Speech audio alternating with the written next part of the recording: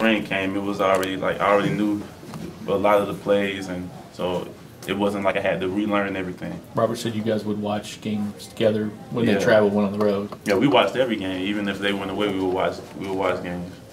Was there a sense while you were on the field that you guys weren't quite in the same rhythm that you had last week offensively? It was like that, but we just kept not getting down, but just kept trying to push on, and each drive come out and we chase. Coach always says chase perfection, so that's what we try to do on every play. What do you think happened with the running game today?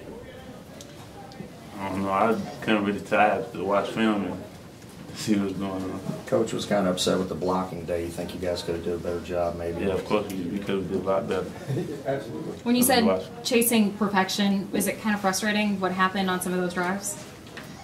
Yeah, it's frustrating, but even when you're chasing perfection, it's always hard to be perfect. At the end of the day, there's always things that go wrong, but you try to be perfect. So if you're on top of yourself trying to do everything right, and you can get all 11 men to do everything right. You set out how'd that touchdown feel? It felt good, really good. Glad to be back. Yeah. Yeah. When you're out and you're watching games, I mean, like, what's your mentality? Like last year? Yeah, like last year. Last year that was tough. To come in, definitely we have home games sitting on the sideline, knowing you want to play really bad because you practice with this team every day to help them get better, but when game time comes, you can't play. You just got to sit there and watch. Definitely. Day like today make it all worthwhile? Yeah. Yeah. It's all worthwhile.